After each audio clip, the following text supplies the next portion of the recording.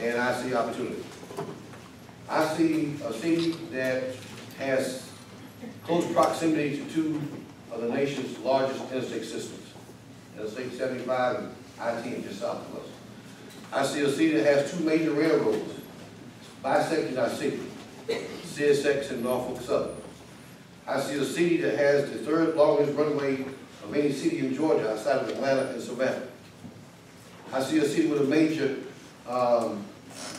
medical facility, South Georgia Medical Center, military base, Woody Air Force Base, one of Georgia's leading universities, Valdosta State University. I see potential. I see opportunity. So what's holding us back? I think vision. The vision that Jimmy Rainwater had back in the 90s when he said we're going to start a streetscape and we're going to revitalize downtown.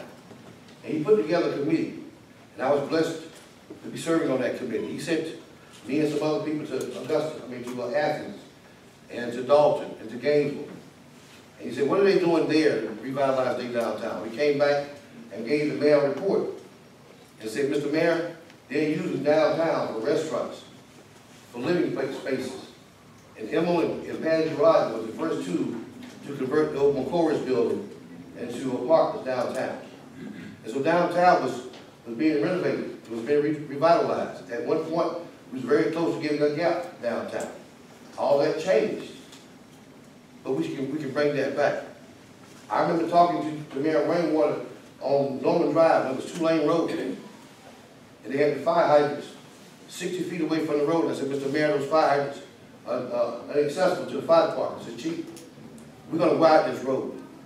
You're going to see hotels and shops on Norman Drive. That's vision. That's the kind of vision I have to bring to the city of Valdosta. To give you an example, when I took over as fire chief in 1995, we was rated an ISO class 3. For those of you who are not familiar with that process, that's a group that comes in and looks at your fire department to determine how proficient they are. And they give it to insurance companies. They tell insurance companies how good your fire department is, and insurance companies base your homeowner's insurance based on that rating. I was the first chief in the history of Valdosta to lower the insurance rating to a class 2. It wasn't easy, but it was needed. We had to do some things, some changes. We made those changes. I see a city that competes with Augusta, Athens, Columbus, Macon, Albany. We'll never be Atlanta. Don't want to be Atlanta. Don't even like going to Atlanta. But there's no reason we can't compete with Athens economically. Albany, economically. Savannah, economically. On certain things, especially uplifting our standard of living in Valdosta. We're the poorest metropolitan city in Georgia. We can do better than that. There's an article in the paper just the other day. Cities outside, we rank 14. At the bottom, we can do better than that. We have the opportunity. We have the potential. Let's put it to work. Let's roll our sleeves up. Let's get the job done. I'm J.D. Rice. I want to be your mayor. I'm asking for your vote. I'm the only candidate who's pushing public transportation. I got to get that out there. And I'm going to pay for it without one dime of property tax.